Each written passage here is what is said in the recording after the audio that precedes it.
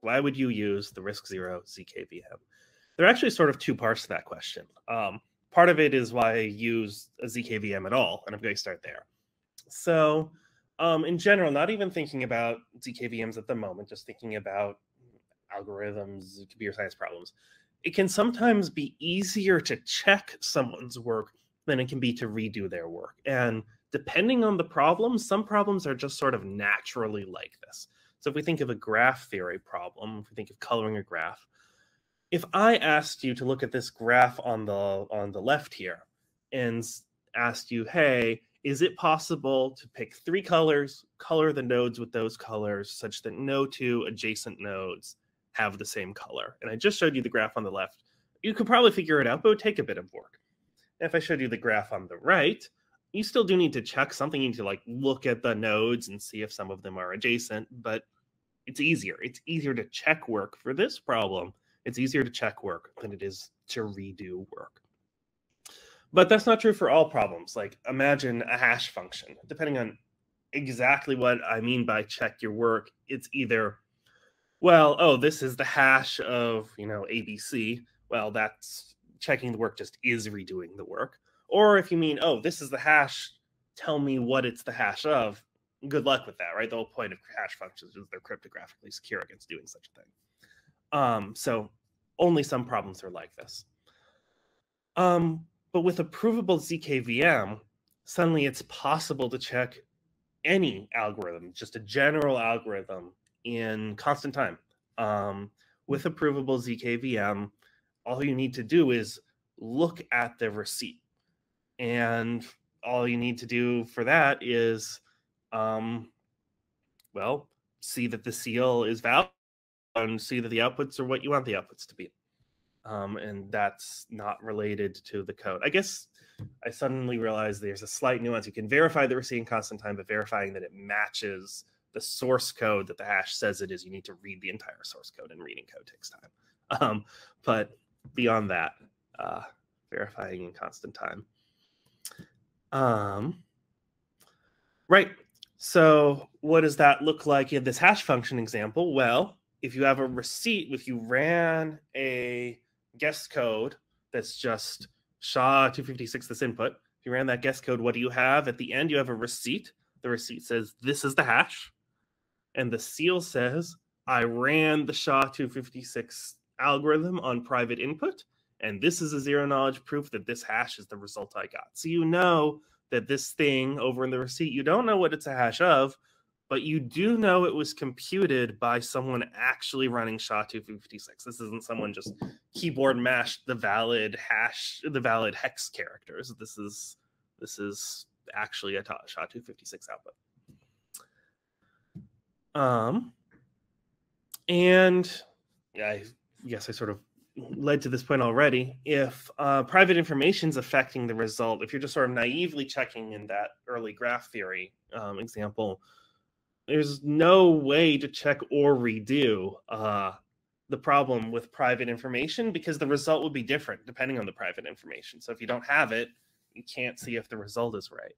But the zero knowledge part of a zkVM means that back here, the this input, it's still private, but this output, it's still proven. You are still convinced. You can check the work without revealing the private data. And sort of a general principle, so this is the sort of reason you want to use a zkVM. Well, why would you want to use the RISC Zero zkVM? As Brian mentioned in the beginning, you have a bunch of options here. Why ours?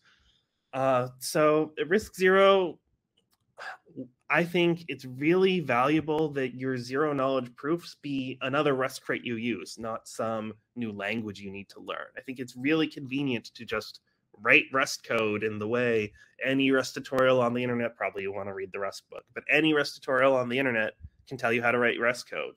Great. To get all the Rust tooling, great. To use other crates. Today we're going to be using the JSON crate and chess crate, whose name I'm blanking on because it's complicated, but we're going to be using Rust crates. And that's great to not have to reinvent code that other people have already worked on. And sure, you can have a great open source community for your zero knowledge proving your zkVM, and we certainly hope to have one, and I know other people have great ones, but I don't think anyone has the open source community the size of Rust, and I don't think that's a very practical thing to expect. I don't think you need it because we can just use Rust. Also, we are using a RISC-V architecture. It's an open architecture. It's well supported, well studied. You can compile to it from a variety of places. Rust, for example, compiles to our RISC-V architecture.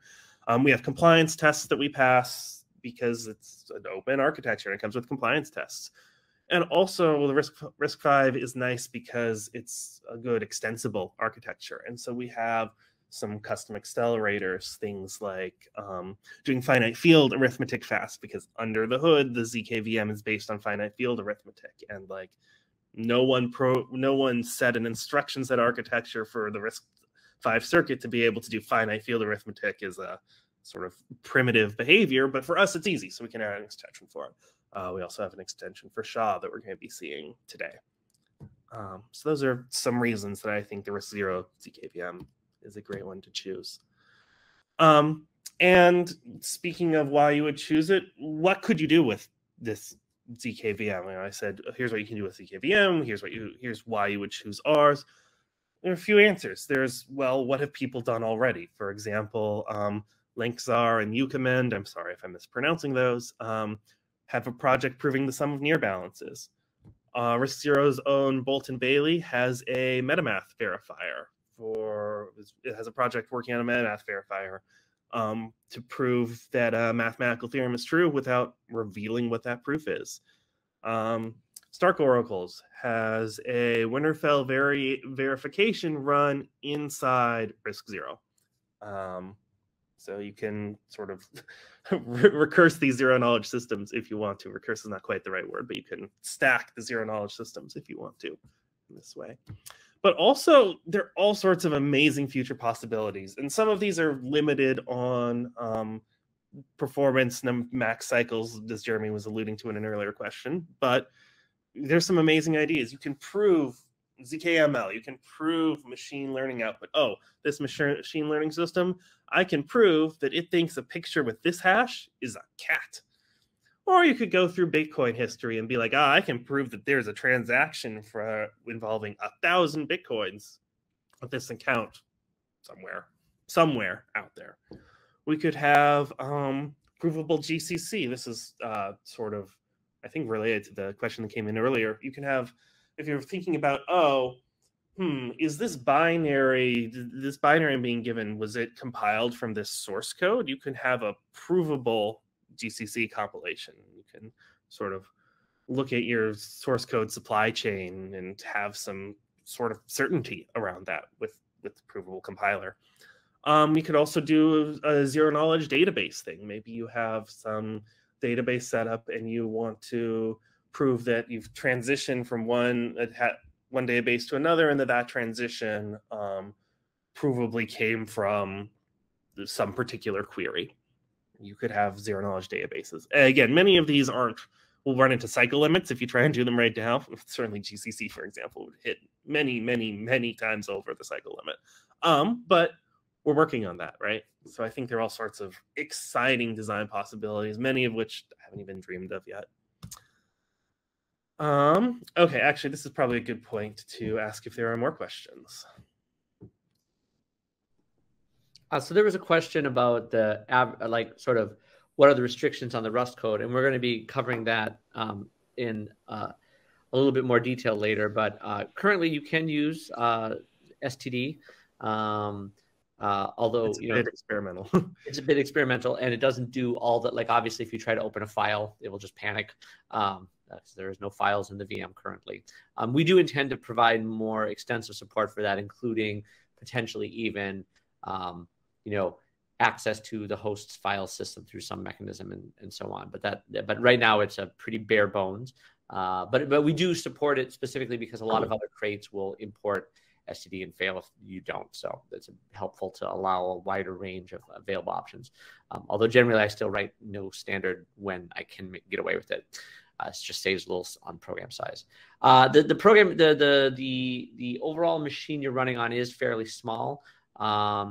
Tim, do you remember the specific number for the size of RAM? I think it's like 64 megs or something like that. A little complicated because we have different memory regions. Yeah. Frank gave me an answer like 5 different memory regions. Yeah. But effectively, it's not, you're not running on a modern, super high performance machine. You're running on a small, think of it like sort of embedded programming, right? If I was going to do some work on a Raspberry Pi, or maybe even a little smaller than a Raspberry Pi, more like but bigger than a microcontroller probably. So, it's a small machine. You do have to be careful with your speed.